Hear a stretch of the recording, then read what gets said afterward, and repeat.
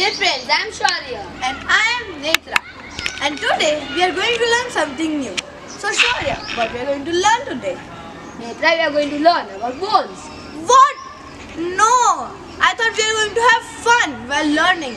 And this definitely doesn't sound fun. Let me show you something.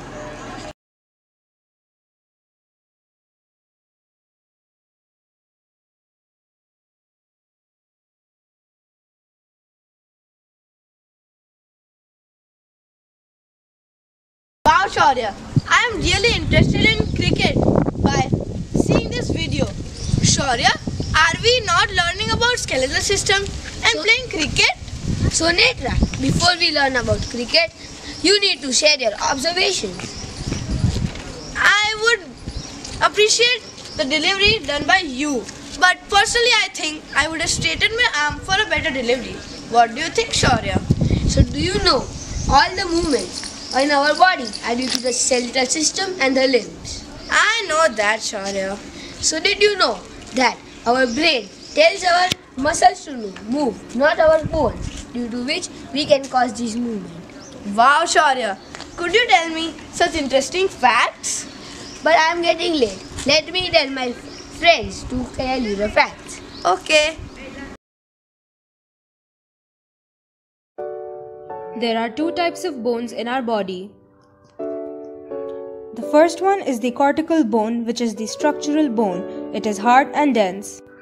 The second type of bone is soft and spongy and is known as trabecular bones.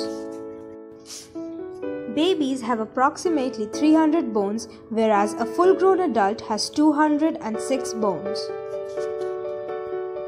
You have 206 bones in your body and 106 of them are in your hands and feet. The hyoid bone is responsible for holding your tongue in place. It is the only bone in the human body that is not connected to any other bone.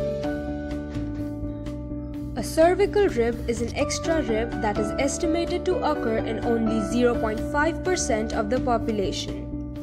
Bones are strong, but teeth are stronger. Around 3000 years ago, ancient Egyptians made the world's first functional prosthetic bone. The smallest bone in our body is present in our ears. The femur is the longest and the strongest bone in the human body. It is present in the thighs. Bone cells are called osteocytes, whereas cartilage cells are called chondrocytes.